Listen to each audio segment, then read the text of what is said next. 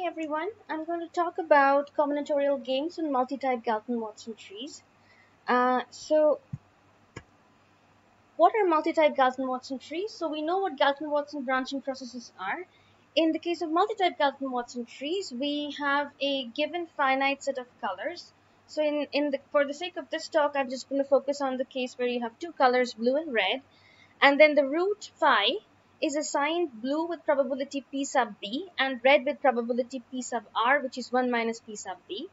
Now, each vertex, just as in the case of Galton-Watson trees, gives birth to offspring independent of everything else. In this case, this offspring distribution will depend only on the color of the parent vertex. So, for example, when you are given that V is a blue vertex, then V is going to have M blue children and N red children according to some bivariate probability distribution chi sub B and chi sub b of m comma n. And similarly, when v is red, conditioning on v being red, its offspring distribution is given by chi sub r.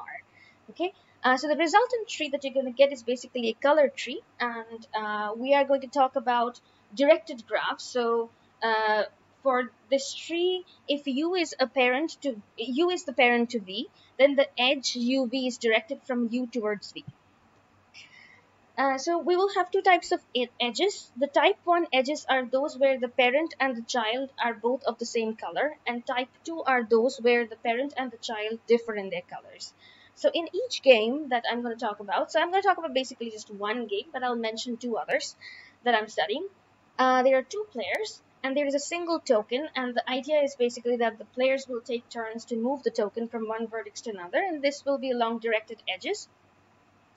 One player is going to be allowed to move the token along only type 1 edges. So those will be the permissible edges for that player. So the permissible edges for one player will be type 1 edges, and the permissible edges for the other player are going to be type 2 edges. Okay.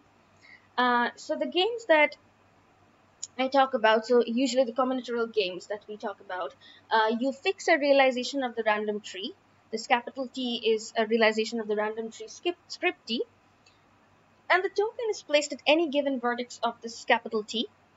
Usually the root, but it can be any other vertex inside the tree. And capital T is known to both the players. Okay, so these are full information games, so the players know the structure of the entire tree.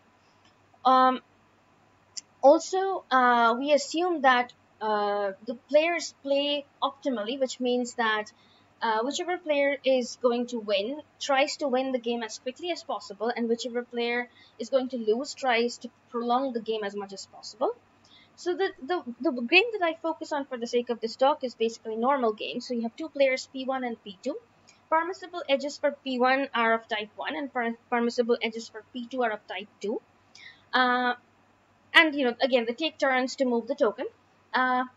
The rule for winning is that whoever fails to move the token first loses. The other person wins. So there is a possibility of draw here, that the game can continue forever, in which case neither person wins. There are two other games that I have studied in this ongoing work. Misere games are where the rule for winning is flipped, which means that whoever fails to move the token wins. And escape games are a different kind of games where you have two players, stopper and escaper, and stopper wins when either of the two players fails to make a move. And in escape games, there is no possibility of draw. Okay, for normal games, we have to start with the definition of some subsets. So I've tried to use notations that are pretty suggestive. N here stands for normal. W will refer to winning, and L will refer to losing.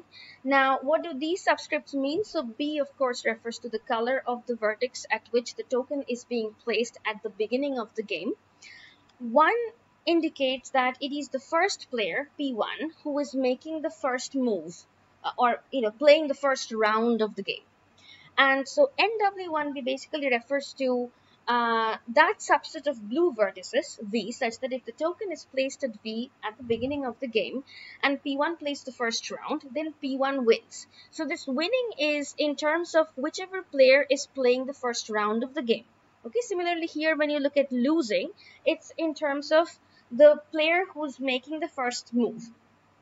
Okay, so likewise, we can define the subsets NW2B, NW1R, and NW2R. So just to illustrate, what is NW2R? The set of all vertices V, such that if you place the token at V at the beginning of the game, and P2 plays the first round of the game, then P2 wins the game. And these are all the red vertices, okay? So similarly, you can define NL1B to be the set of all blue vertices V, such that if the token is placed at V at the beginning of the game and P1 plays the first round, then P1 loses. And likewise, you define these subsets. Now, moreover, we will define subsets based on the number of rounds for which the game lasts. Okay, so for any natural number n, let us denote by NW1B superscript n, the subset of that subset of NW1B, which comprises precisely those vertices V, such that again, if you place the token at V at the beginning of the game and P1 plays the first round of the game, then P1 wins, of course, because this is a subset of NW1B. Moreover, the game will last for less than n rounds. Okay, and similarly, you can define the superscript n subsets for the other categories. Okay, so these will be important. Now I define the probabilities involved. So small nw1b superscript n is simply the probability that the root phi of the random tree script t belongs to the subset capital NW1b superscript n, conditioned on phi being blue. Okay, so this conditioning is very convenient. Okay, and we set this convention that when you take n to be equal to 0, then this probability is equal to 0, which makes sense because of course the game cannot last for less than 0 rounds. So likewise, we define the other quantities here, and I hope that makes sense. You can pause the video here for a little bit and take a look. NW1B without the superscript denotes the probability that the root phi belongs to the subset capital NW1B, conditioned on phi being blue. Okay. Likewise, you define the other probabilities without the superscript n. And it can be shown that these probabilities, sequence of probabilities, these are increasing and they will increase to the right quantities. Like small nw1b superscript n, this is going to increase to small nw1b without the superscript as n goes to infinity, and similarly the others. Okay, so this is a sort of a compactness result.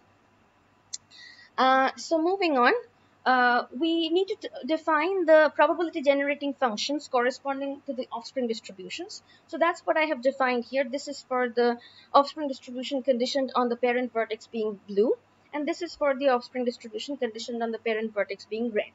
And then I also define these quantities where one of the coordinates, one of the arguments in these functions is equal to 1. This is really for convenience of notation. So, you can just ignore defining these things. You can directly use these notations in what follows. Okay, now basically the idea is that you come up with recursions. Okay, and these recursions you have to sort of sit down and work out. So I'm not going to be able to demonstrate that in for the sake of this talk. It's pretty short.